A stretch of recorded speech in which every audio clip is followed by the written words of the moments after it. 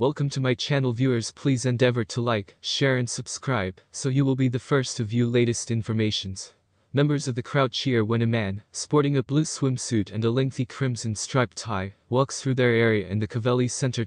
Some of the rally attendees stand, as the man smiles and waves at them, applauding him earlier than he climbs the steps to the press risers.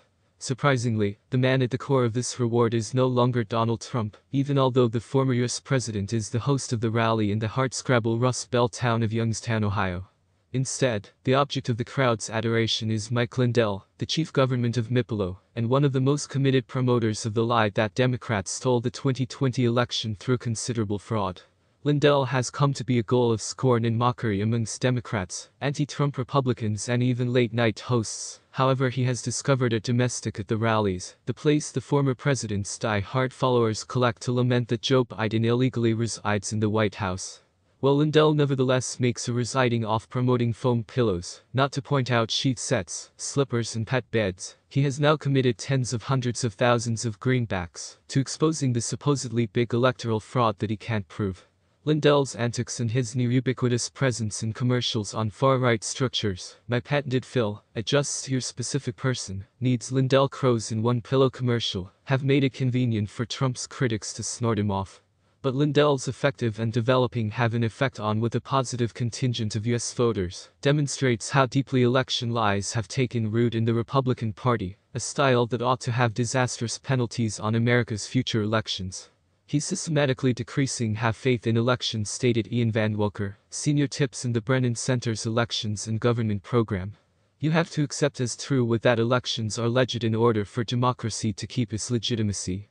And so even when election effects are wondered primarily based on falsehoods and matters that have been established false over and over again, that lingering suspicion or belief that there's something illegitimate threatens the complete system.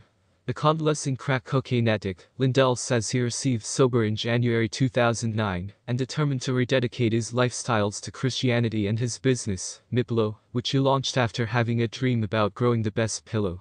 In 2011, Lindell began producing the infomercials that have grown to be his trademark, and Mipolo quickly commenced to develop rapidly. According to Lindell, extra than 50 million Mipolos have now been sold, and his Minnesota-based organization employs about 2,000 people. Before Trump launched his first presidential campaign, Lindell was a self-described political newbie, who ought to not surely distinguish between Democrats and Republicans. I had to research what a liberal was, what a conservative was. I didn't recognize something about politics, Lindell instructed CNN in 2018. I was an addict, I was a crackhead. I didn't get into politics, and I didn't understand how necessary they were. That modified when Trump got here down a golden escalator in the summer season of 2015. Lindell has stated he first met the then presidential candidate in 2016, when Trump invited him to New York to discuss about his business operations. After Trump received election, Lindell made a couple of appearances at the White House, collaborating in a producers' summit and one of the first coronavirus briefings.